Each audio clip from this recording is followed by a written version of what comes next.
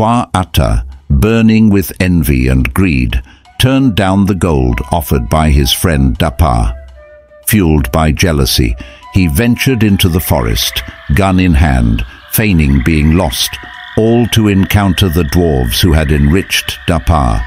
For 3 days he wandered the forest, always ending up near his home, yet he stubbornly pretended not to recognize the way, determined to play the part of a lost hunter. His actions were driven by a deep-seated desire to outdo his friend, to claim more wealth for himself. Each time he reached the familiar path leading home, his greed urged him to turn back, to dive deeper into the forest's shadows, chasing the chance to meet the mystical dwarves. Atta's journey was marked by an unsettling blend of determination and deceit. As he navigated the eerie, whispering woods, his heart set on the goal that he believed would prove his superiority over Atta.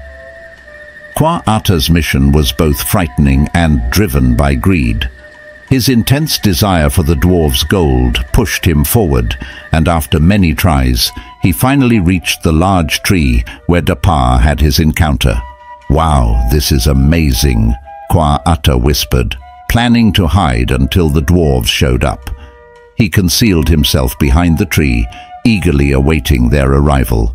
Soon, a strong wind, known in Ghana as Motiam Frama, began to howl, signaling the dwarves' approach, as they are often associated with such winds.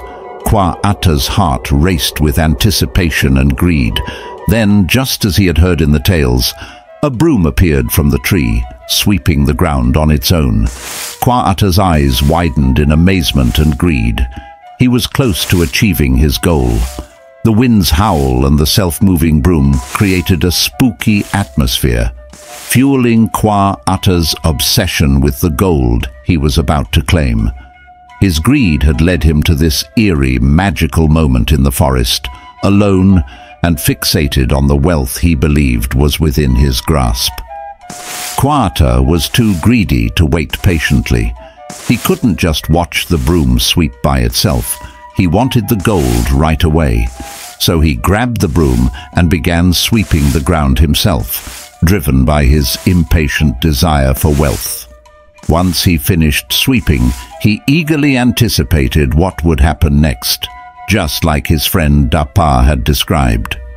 Soon, chairs began to float down from the tree, settling onto the forest floor. Atta didn't waste a moment. He dashed to the scene and quickly claimed one of the most splendid chairs for himself, sitting down to wait for the dwarves. His actions were hasty and driven by a deep hunger for wealth, not caring for the natural order of the mystical events unfolding around him. His heart pounded with excitement and greed as he sat among the descending chairs, his eyes scanning the surroundings for the first glimpse of the dwarves. Atta's envy and desire for quick riches made him bold, ignoring the eerie and unnatural atmosphere as he positioned himself at the center of the impending magical encounter. Atta, seated among the magical chairs, watched as the dwarves materialized before him.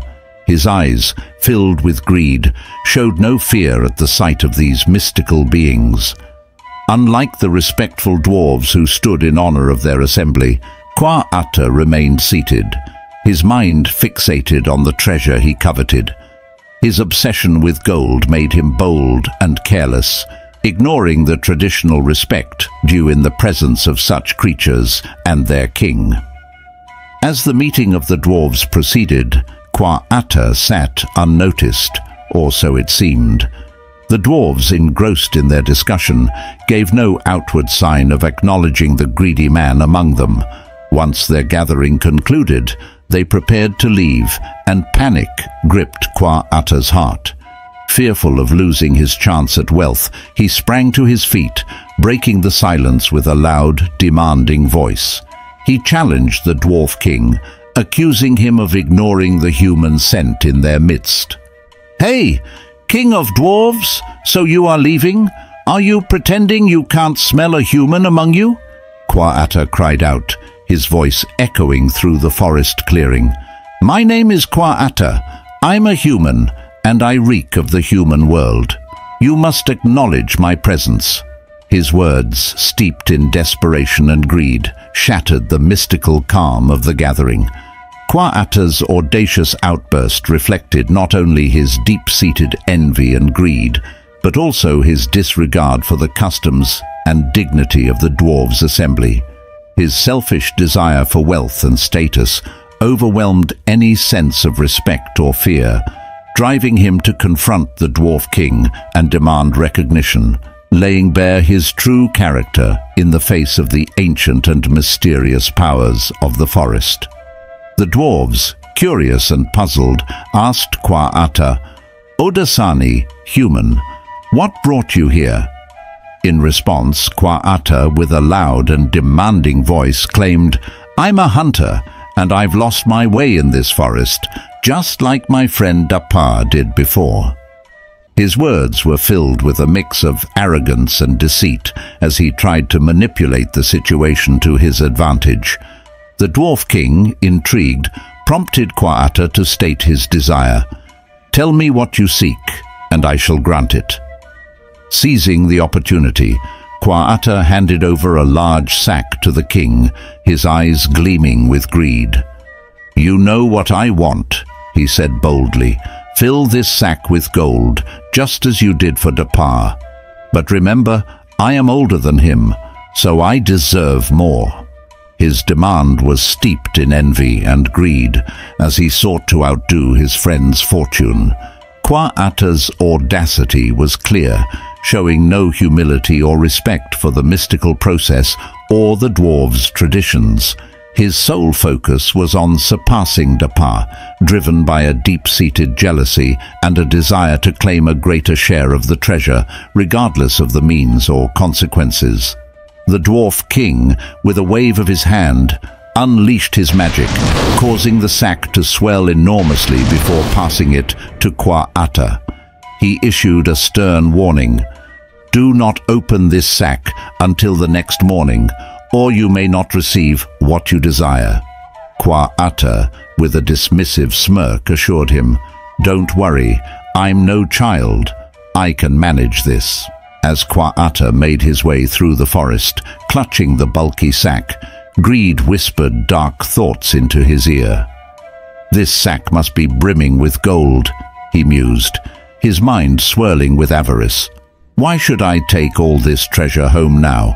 I'll just open it, stash some gold in the bush, and take a little home. That way, whenever I need money, I can simply come back here and grab what I need." His laughter echoed through the trees, a sound filled with cunning and self-satisfaction. Atta's thoughts spiraled further into greed. "Now, I'm surely wealthier than Atta," he gloated internally, the thought of his newfound riches overshadowing their friendship. "We are no longer equals. I have surpassed him." Atta, driven by greed, eagerly untied the sack, anticipating the sight of shining gold. But as he peered inside, he was met with an unexpected darkness, so deep that he couldn't see anything. A wave of dizziness hit him, the blackness inside the sack seeming to swirl and consume. The gold must be hidden beneath this darkness, he thought, convinced of his fortune lying just out of sight. With greed guiding his actions, Atta plunged his hand into the abyss of the sack, expecting to grasp handfuls of gold. Yet his fingers closed on nothing but the chilling emptiness. Panic set in when he tried to withdraw his hand, only to find it trapped, as if the darkness had come alive, clutching him back. Fear crept up his spine, the realization dawning that the sack held no treasure, but rather a sinister trap sprung from his own greed. The more he struggled, the more he felt ensnared, a prisoner to his own avarice, in a situation that turned from eagerly anticipated wealth to a terrifying struggle for freedom. Kwa Atta wrestled to free his hand from the sack for hours, his cries of, "Leave me, let go of my hand, please," echoing through the forest. But it was useless. Exhausted and terrified, he had no choice but to head home, his hand still caught in the clutches of the sack. When he reached his village, his shouts of, "Help me, please," drew a crowd. People rushed to assist, some grabbing the sack, others pulling Kwa Atta's body in a desperate tug of war, trying to release him from the sack's grip, but they couldn't free him. His pleas turned to cries, and the air filled with the tension of his plight. The once greedy man, now trapped by his own desires, became a spectacle of struggle and fear. The community's efforts to help were met with the sack's unyielding hold, a stark reminder of Kwa Atta's greed and the dark consequences it brought.